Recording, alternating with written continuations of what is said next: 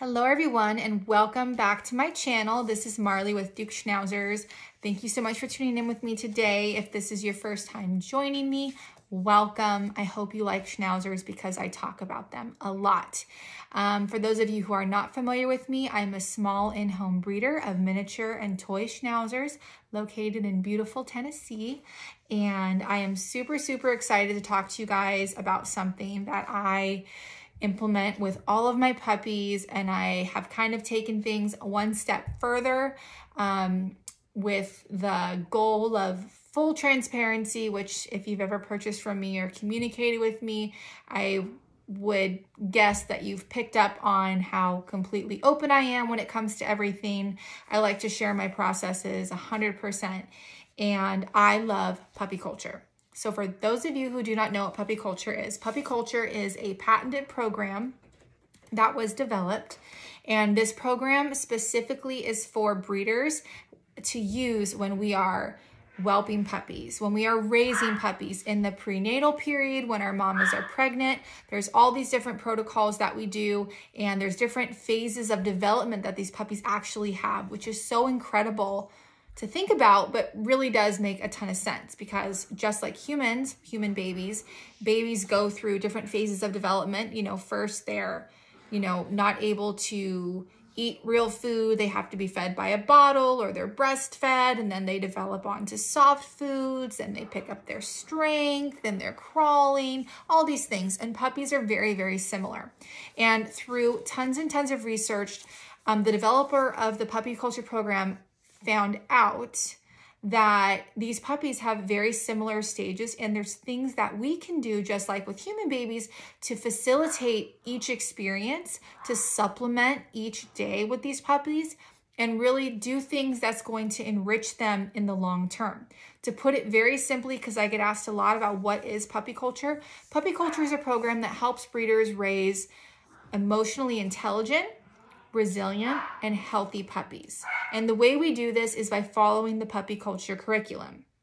Now this book, let me see if I can grab it. It's huge. Okay, look at this book. It's huge, okay? This is a huge book. And this does not just stop at 8 weeks, people. This can go on way further. There is a puppy buyer program that can be purchased. The program's amazing. I highly recommend it. So what I did today is I developed a curriculum, which we've always had a curriculum, but I wanted something that was going to be standardized and done the exact same with the exact same toy each and every time. And most importantly, I wanted to be able to give my buyers a real inside look as to what that curriculum looks like, because I think it's super exciting for buyers to be able to engage with their puppy before the puppy comes home, to be able to, drop in on the live stream and see what we're doing. And now buyers are going to get this. I hope this isn't backwards.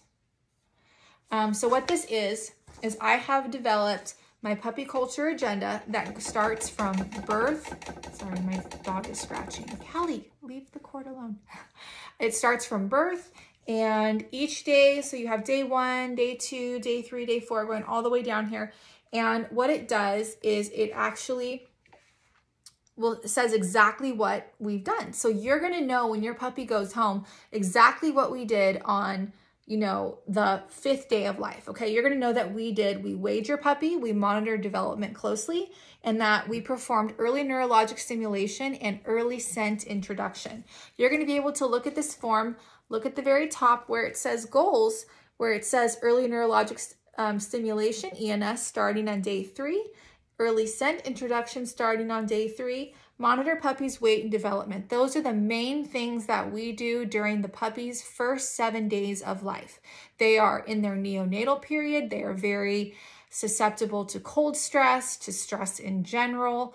Any amounts of that can actually be detrimental to the puppies, causing them to drop their blood sugar, which then means they won't eat. And this is whole cascade. So we really have to avoid that. Then little bits at the bottom says that ENS and ESI, let's see if I can get this to zoom in here, held on day of dew claw removal and tail docking. I breed miniature Schnauzers and toy Schnauzers. They get their dew claws removed and their tails are docked. So we obviously don't want to expose the puppy to too much when that's happening. So let me show you one that's a little bit more fun. So now let's fast forward to week 3 and 4, okay, which is the transitional to the socialization period. Again, every single buyer is going to get this packet in their Duke Schnauzers puppy folder when they take their puppy home. So you're going to know exactly what we did. So for example, that week, we're going to be cuddling with each puppy individually as tolerated. Sometimes puppies, they don't love to be cuddled that much at this age. So we really, again, have to be aware of stress to these puppies, and we don't want to overdo it. We're going to be reorganizing the whelping pen to make it wider, give a potty area, give them more toys, dangle toys from the side for them to play with. We're going to start to play classical music for these puppies, but of course, we don't want to overwhelm them, so we're only going to do it at this point for 2 hours a day. And studies have shown that exposing puppies to classical music at minimum 1 hour a day actually does really boost their brain growth. So we really want to focus on that. It's so good for them. We're going to continue to offer toys, obstacles, tactile and auditory stimuli daily. That really, in a nutshell, is what puppy culture is. Exposing these puppies to new things, auditory, tactile, visual, and really just getting them familiarized. So that way, when they go home, they've seen and experienced so much. There's not going to be a case where they're going to be exposed to something unknown and they're going to exhibit a fear response. Because unfortunately in puppies, true socialization only occurs up until week 12. And the puppy is with the breeder for the first 8 weeks of that. And a lot of times puppy buyers get their puppies home and they're not focused on socializing their dogs to fireworks or to stomping feet or yelling. They're not focusing on that. They're just focusing on loving their puppy. And then unfortunately 12 weeks hit and that critical time period has passed when all buyers can really do is just desensitize their puppy to those experiences. And that aggression piece may pop up. So again, this is why we put so much into this. So for an example, if you were to be peeking in on this on day 4, what we would do at 3 weeks, so 3 weeks old, day 4, we would be weighing the puppy, monitoring development, offering goat's milk. We do promote early weaning here at Duke Schnauzers.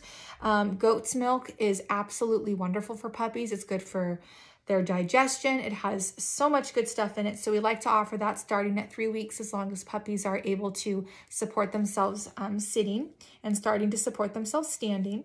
Then in the exercise we will perform for them will be, it's called a wet feet exercise. Sounds kind of silly, right? And what that is we actually get a wet towel, stick it in like a half sheet pan, and we let the puppies walk and kind of squish on that wet towel. So they're getting that sensation of the wetness on their feet, but it's in a safe way. It's not like we're submerging them in water. We're not causing them stress. And throughout all of these experiences, we are carefully monitoring the puppies for signs of stress, and we are rewarding them for what they are doing because this is big stuff that they're doing, right? For auditory stimuli that day, what we do is we're exposing them just to the sound of a squeaker. So we just squeak, squeak, squeak, squeak the squeaker. And that's it for that day. Going down further on the list, you'll see those little tiny pictures. So puppies get their nails trimmed every week. We can take it all the way to the very last page, which is usually people's, well, the people that I've shown, because not everybody's seen it. It's the best page, because this is the page that happens right before puppies go home. So lots of stuff on here, super busy. Focus a lot on training this week, keeping them to have their bottoms down so they're not jumping up on humans. When they're asking for attention, they're going to have their bottom down on the ground. They're going to be waiting appropriately. They're not going to be jumping on you. Teaching puppies how to sit, and then also teaching puppies how to heel on the left side. So a lot of big goals, a lot of big work, heavy lifting for these puppies, but we do truly believe in this program, and I am just so excited to be able to hand this off to my buyers for upcoming litters. While I do this, and I'm doing this currently, didn't start it from the beginning, and I don't want to just check things off after the fact. So If you're purchasing a puppy from me right now, you're not going to get this, but I guarantee you your puppy did get the advantages of the puppy culture program, but any subsequent litter will receive this awesome packet. And that is what I wanted to show you guys. Just wanted to sing the praises of puppy culture. And if you have any questions, feel free to let me know. Stop by my website. I have tons of photos up of upcoming litters. We have about